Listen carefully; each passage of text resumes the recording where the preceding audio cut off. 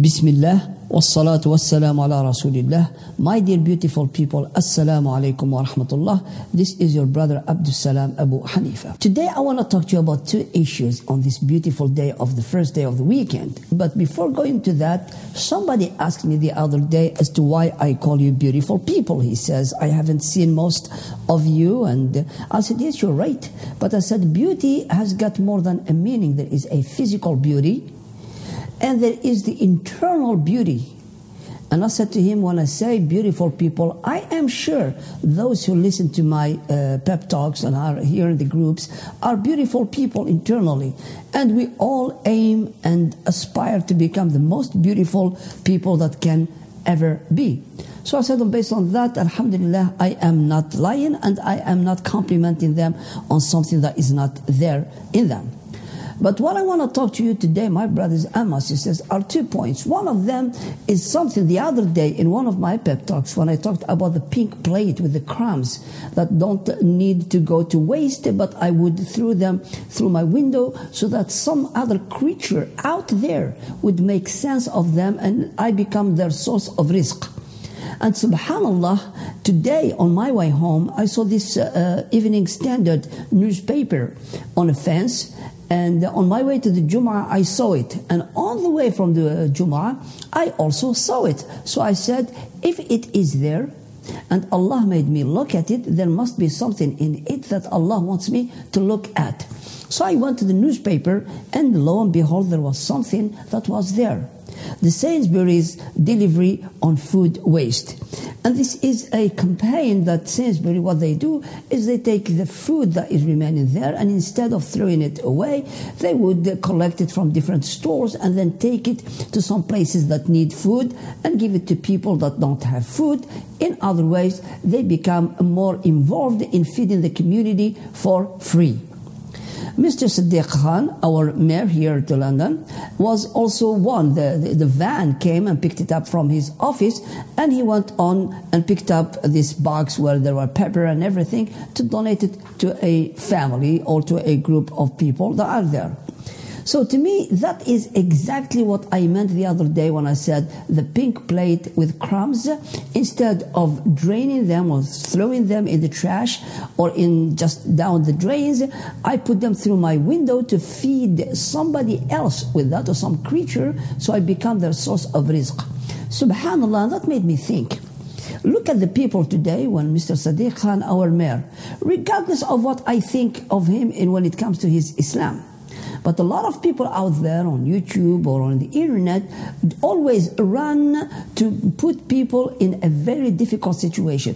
Mr. Siddiq Khan is not a Muslim, they would say. And I go, why is that? He goes, because he supports same-sex marriage. And he does this, and his wife is not wearing hijab.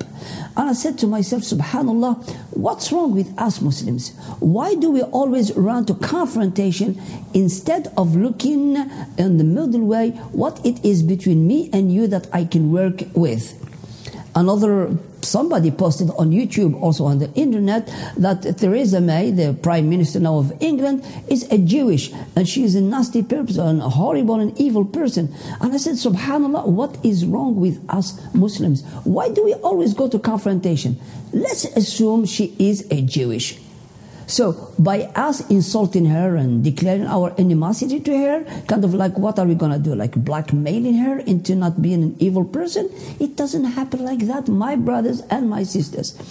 Rasulullah sallallahu alaihi wasallam, when he came to Al-Madinah, when he migrated from Mecca to Al-Madinah, when he came to Al-Madinah, he found 3 powerful tribes from the children of Israel. They were powerful both in the army and powerful also financially. They had a market and they were dominating the marketing world. The Arabs in Al-Madinah depended on the markets of the Jewish and the financial industry of the Jews. What did Rasulullah do? He knows who the Jews are. The Quran is revealed to him. Remember, when he was in Mecca, in the ascension to heaven, he met his brother Moses, Musa alayhi salam. He had a conversation, and Musa told him, the children of Israel are difficult people. So actually, when Rasulullah went to Mecca, to Al-Madinah, he already knew that he was coming to a very powerful set of people, and he is going to deal with them. Did Rasulullah ﷺ start straight away with animosity, declaring war on them? Not at all. He actually held meetings with them, and he worked with them closely to develop a strong community. I'm sure most of you have not heard of this, but there are treaties that Rasulullah ﷺ had signed with the Jews. One of these treaties was that if anybody attacked the Muslim, the Jews would unify with the Muslims to fight this enemy. If Muslims are going through some hardship, financial hardship, the Jews would go and help the Muslims. And vice versa. If someone attacked the Jews, the Muslims would defend the Jews. This is why later on in year 6, when the Jews betrayed the covenant and supported Mecca against Rasulullah ﷺ, Rasulullah ﷺ punished them because they broke the covenant that was between them and Muslims. For 6 years in Al-Madinah, the Jews were absolutely fantastic. Absolutely fantastic. They were living, no problem. Even when they had problems, they would complain to Rasulullah, and Rasulullah would sort out that problem for them. Why do we always, Muslims, look for a problem first before solution? Let me tell you an example. When I was working in London Central Mosque back in 2002 or 3 and 4 and 5, 6 that year, I used to be the personal assistant to the director, the head of department of Dawah. So I used to be a spokesman in the media on behalf of the Muslim community. I wrote articles in the newspapers and on the radio, BBC, and things like that. Alhamdulillah. One day, a champion, I think it's Sullivan or somebody, I don't remember his full name, he one evening embraced Islam. I was not present at the situation, but there was somebody there, a da'i, Khalid Yassin, and he was there, and he came to me the next day, and he was all excited. He goes, "Oh, you don't know who embraced Islam last night?" And I go, "Who?" He goes, "Sullivan. He's a champion, a British champion in snooker." And I was extremely happy, and I said, "MashaAllah." But the idiot thing that happened is the Muslims went straight away and made like this press release that they welcome XYZ to Islam and they hope he will enjoy Islam. What happened? The media came straight away to me to hold the interviews with me about this man. Has he become Muslim? How did he become a Muslim? And I said to them, I really apologize because I don't know anything of the story, but if I know of anything, for like 2 or 3 days. And then they went and haunted the guy until they got him and publicly held interviews with him. Have you become Muslim? The guy straight away denied it 100%. I am not a Muslim and I've got nothing to do. They said, and then they asked him, they said that you embraced Islam. He goes, no, I have not embraced. And the group of people were swearing in front that he embraced Islam. How can he say that? And I told him, because you are idiots. The guy, even if he embraced Islam, and I believe he did, but why would you go and suddenly uncover him to the whole world and the pressure and everything comes in? And he said, that's it, I have not embraced Islam. Look at the Jews, what they do. They take any personality to Jerusalem. They have them wear the kippah, and they make them stand in front of the wall, and they take him to these Holocaust museums, and they really convert them. They brainwash them, so to speak, and the people come back. The Jews never ever publish this on the internet. They never make a whole party about it. We Muslims, as my mother used to say, in this world there are two people. There are the chicken and there are the snake. Look at it. The snake never makes a noise until when it's in front of you, you freak out. And we all get scared of the snake. But the chicken, what happens to the chicken? If you want to slaughter a chicken, you chase it. The chicken, tons of noise, a lot of dust. And when you grab the chicken from the neck, and then you lay it down and you slaughter it. But can you do the same to a snake? You can't. We Muslims, what do we gain in declaring war to this prime minister? What do we gain when we say you are a Jewish ally? What do we gain when you say you are a Jewish? What do we gain when we say Sadiq Khan is not a Muslim because he supports same sex? What do we gain? Rasulullah sallallahu alaihi wasallam, my brothers and my sisters, he knew that the Jews were associating with Allah. He knew they changed the word of Allah, yet if they did not betray him, he would have gone with them forever. Do you know when Rasulullah sallallahu alaihi wasallam died, his armor was left with the Jew as a guarantee? That's because Rasulullah sallallahu alaihi wasallam, before his death, had bought some barley from this man, and Rasulullah didn't have money to pay, so he left a guarantee, his armor, that he would pay him back. Why would Allah allow His Messenger to deal with a Jewish when in the Muslim there is Uthman, Abdurrahman ibn Auf, Sa'd ibn Abi al-Waqqas, Uthman ibn Affan, and so many companions were rich? Why? My brothers, Islam is not empty emotions. Islam is a practical religion. It looks for the good in people and deals with that good. It's too easy to make enemies, but it's too hard to make friends. So we have got to stop looking at people as our enemies.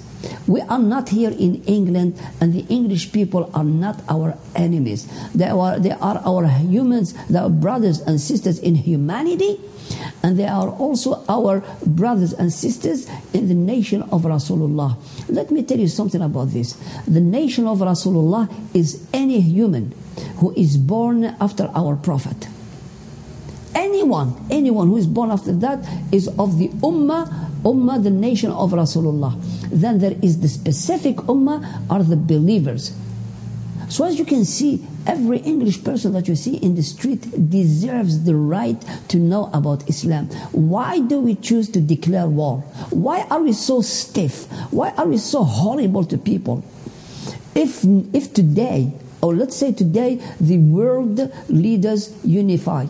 Look at the G20, not a single Arab in them. But let's say the G20 today would say, okay, we are going to create, that's it, we are going to give the opportunity to Muslims to run the world for 4 years. From now on, we don't make decisions, let Muslims run the world. For the love of Allah, which Muslim country is going to run the world? Saudi Arabia?